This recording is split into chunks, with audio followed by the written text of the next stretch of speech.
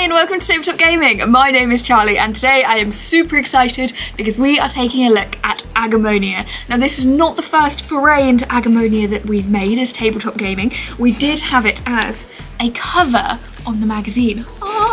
You can pick that up in the link in the description. Of course, well, we've got a 5-page discussion with the designer. It's all very exciting to read. However, that aside, literally aside, we have got a tutorial box for Agemonia. So, if you are new, if you haven't heard of this before, if you don't know what on earth I'm talking about, Agemonia is a cooperative story-driven game that is set in a whole new world in a sort of GM-less RPG style game. And here it is! This is Agemonia! We have a tutorial set, which is incredibly exciting because it's going to give us sort of a sense of what it is that this does. So today we're going to have a first look, we're going to have a look at what's inside here, we're going to try and make sense of what those components do in terms of story, in terms of how you're going to play, so that you can work out if this is something that you might be interested in. Now, I put a disclaimer in these sorts of things straight away. So firstly, of course it's a tutorial set. It's not going to be the same as what it is that you receive at retail. In addition to that, this is essentially, because it's not your retail version, some things may change. You may see some differences from this. I don't know of any that are intended as yet, but keep in mind that these things can change. Plus, there are some things different in terms of, I always mention this one, like the box itself. It comes, at the moment for us, it comes with no box insert. Obviously, by the time it comes to you, it will be a beautiful masterpiece of which you can be super excited about. But just be aware, sort of my messy unboxing of this that I'm going to end up doing is not reflective of what you will get in the final game. But there is more than enough in here for us to sink our teeth into and work out if this game is for you. So without further ado, let's do that. Alrighty, we've got the box opened. We are almost ready to go, but where do we start? Well, of course, we start with the rule book. So this gives us our tutorials. Now, we have 3 different tutorials that we can run through here. In the main game itself, you're going to have 31 scenarios that you can play through. So you're not talking about this being a very, very short game. However, as you play through, you can almost sort of like pause and come back to if you need to, because that in one day would be epic, but also a full day, so a bit tricky. So we start with the rules. Separately to those, we have things like your combat reference, at the moment a full page. This is the bit that I am very, very excited about. This is your tutorial book. What I like about it, first of all, let's talk about the fact that it's ring bound. Second of all, we'll talk about the fact that it contains all of the maps that you need. That's so exciting. So our first scenario, for example, is a flooding or flooded inn, depending on where in the story you are. And this, with that ring bound, will lay flat on your table. But it doesn't just stop there, because in addition, we then get more maps. We get more scenarios. Now I'm going to come back to this in a little bit more detail in a moment when I give you an idea of how the sort of play roughly works. But for starters, I'm incredibly excited about that. I like this. I like that it's not just like a fold out board. It's something that's interactive and it takes us through. Now, of course, with my immediate panic when I first unboxed this was, oh my goodness, if I have to lay the map flat, how on earth am I going to see the rules? That is why we have the separate rule book. So if you had the same panic I did, crisis averted. They've thought of these things. And then we have a huge box of components. Now that was the reason I did the disclaimer earlier about the box, in terms of you will get inserts and such. There will be changes in terms of a retail release, but I'm more than happy with this. This gives me everything that I need. So let's have a quick go through of what things are. Starting out with player boards. So you have multiple of these, and on them you will have a description on the back as to their sort of history, who they are, what they're doing, why they care, what style you are going to be playing. For example, this one is a sort of paladin style, so you can play that. Or the one next on my list is, ooh, a hydromancer telepath. Nice. And we've got sort of plenty to choose from. I will pop a quick sort of overview of those so you can see what they look like. As I mentioned in the beginning, there are no humans, and that's an intentional decision to try and absorb you into the fantasy, because it's very easy to sort of just go for what you know. You have no choice in Agemonia. You're going to be playing as a new creature and you're going to be absorbing their culture and being part of their story, which is super exciting. One thing to note as well is as you play, you're going to almost level up. You're going to gain things, you're going to gain stuff, you're going to be able to do different things. You're going to be able to pick what that is from those and add them to your character board, so you can get very attached to your character and you can bring them a long way from where they start. What that means is your decisions that you're making are really impactful on what you're playing, which is very exciting and lets you feel like this is your character, this is your person. Give you the same vibe that you get from an RPG, but nicely in a box. So to fit into those, you have these. These will slide in based on the decision that you make and what you choose to do and when they unlock, and they're going to give you extra options for what you can do on your turn. So you will select, perhaps I want to take that action as opposed to the ones that were offered at the base. Now, not all actions are free. Again, I'll talk more in detail about it, but it's worth noting at this point that we have a vitae system. So these little tokens are sort of, I think the description would maybe be like your energy levels.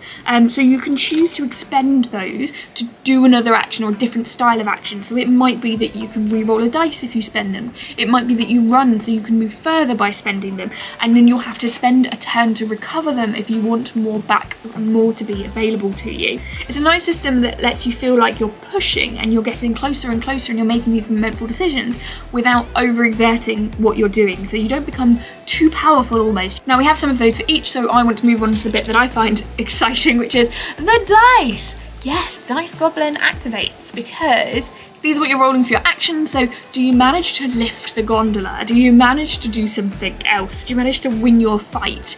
All determined by these. And again, you can potentially use that vitae to change those results if you need to, if you fail that or you want to do something different. The option is there. And the dice doesn't stop there because there are more. Then we get into some of the nitty gritty. There are a lot of cards in this game because that's how you're going to be telling your story. So these, for example, are for our first tutorial scenario, and in those we are going to be selecting things based on where we move on the board and what we're able to interact with. I can show you how amazing the artwork is on this. You can see that there is a priest clutching a chest and it's up to you to convince him. If you manage to convince him, if you complete the test below, you have a reward of some description. For example, scenario 2 is the road for Rundale, and we have some extra options in there too. We also have enemy boards. Now these are, of course, keeping track of your enemies because you are not here just to have a wander around. You're here to fight and battle and tell a story and become what bards sing about. Speaking of which, we also have injury and condition cards that might, for example, this one gives you a little bit more. This one shows that you are weakened. Then we also have fate cards, which will turn over each round, and also our item cards that give you something a little bit extra. Those item cards are numbered, so it might be that you pick them up on your journey. As you go through, you may resolve an issue and it says, go and pick up XYZ, and you'll be able to take that with you. One of them I will mention specifically is a later one. It is a Nalum? But the reason I mentioned that one is because we seem to have a Nalum miniature as well. So cute.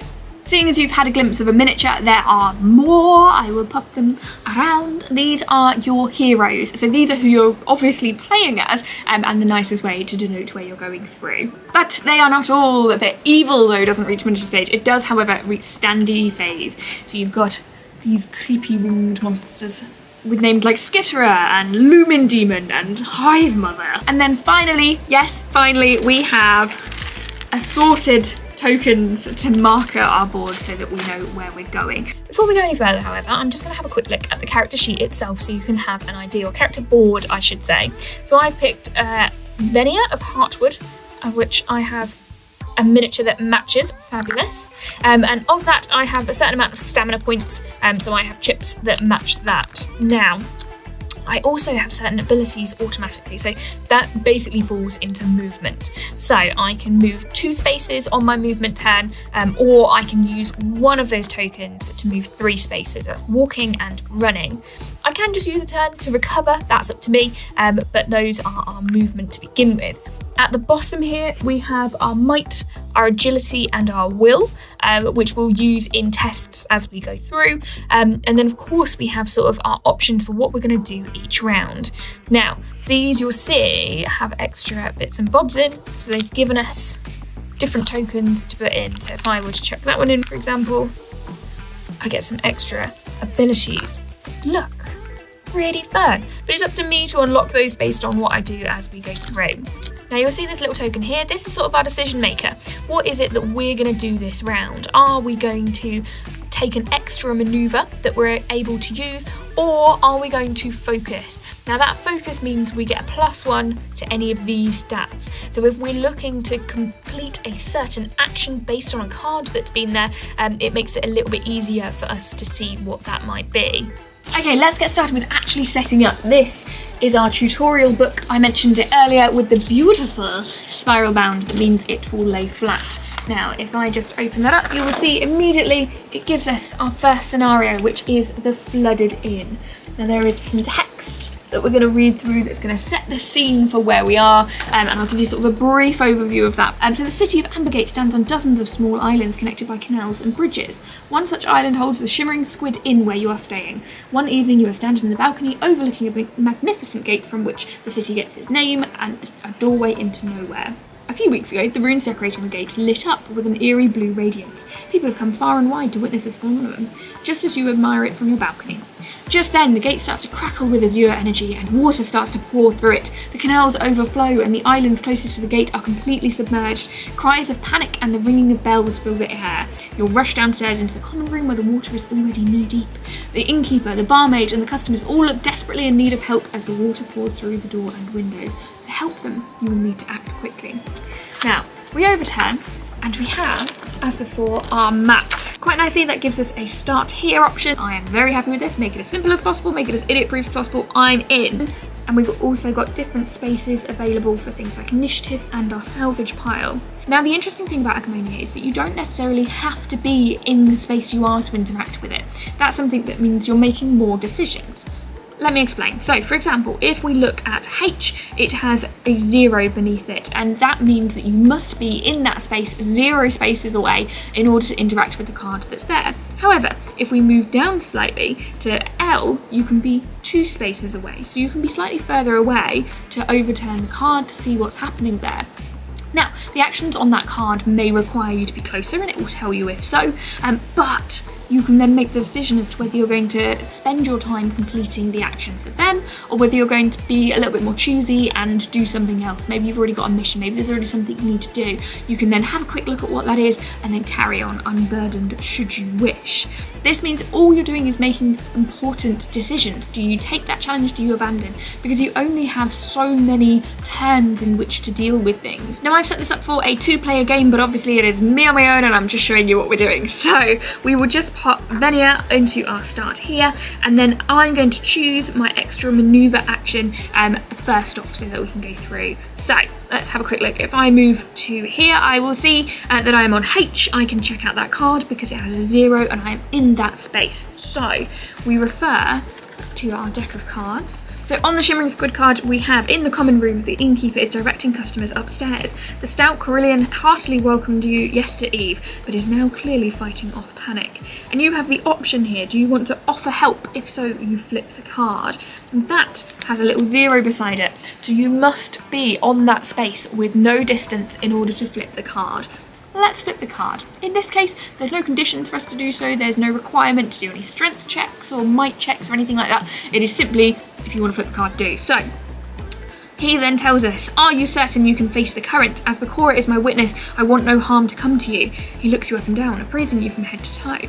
In fact, perhaps you could help with the bridge. I fear it will collapse, and then the escape route will be cut off for many townsfolk. Work hard, and may the Creator's success flow down on us all.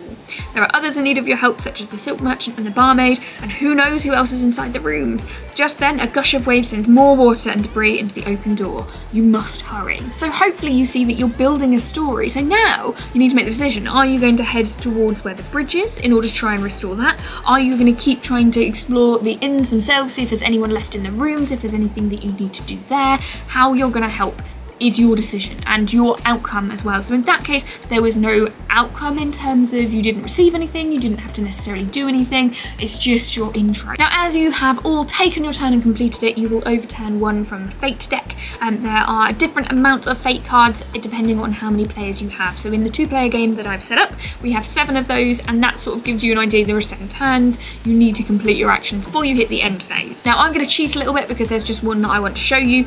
So we'll say that we've moved, we've done, we run, we are heading all the way down to our gondola at the very bottom. Now from that we need only be 2 spaces away in order to see what's there, but we're close enough now that I can have a look because I am 1 space away. So let's find L and see what they have to say for themselves. L is a blocked street. The street outside the inn has been blocked by a broken gondola carried by the flood. An escaping Patangan family with many 4-armed children is stuck on the other side. The strong current keeps the gondola in place. The Patangan mother looks at you with desperation in her reptilian eyes. So we must be 0 spaces away in order to flip the gondola. That's the first thing we need to do. So we need to make sure that what we're doing offers us movement. Secondly, you'll see in order to flip the card, we now have a condition. We must score 4 might in order to be able to move it. First of all, I'm going to look at my character sheet and I'm going to see that I have 2 might, which isn't a lot, let's be honest. So we can take a risk. We're going to roll some dice. That 2 might represents that I'm going to have 2 dice in order to roll. So let's say we're doing this. Our left is our standard hit. You may have 1, you may have 2. In this case, we've got 2, and that will count as one of your successes. Then we move on. The next one is 1 success and 1 extra roll. So we can re-roll that dice and hope that it gives us a better result in addition to the one that it gives us. Then finally, the last one allows you to use your stamina.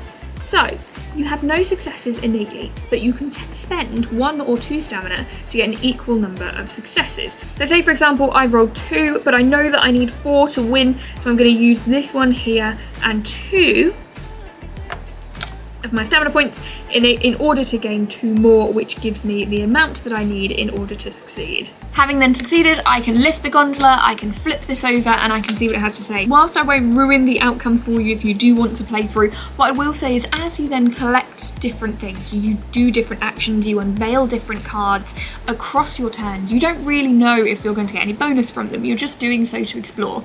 That's nice in itself. However, what we then do is we flip the page from the storybook and we see if you had this card, you might get this one. So for example, I'm going to get a reward because I saved those families and they're going to offer me some gratitude and provide me with something.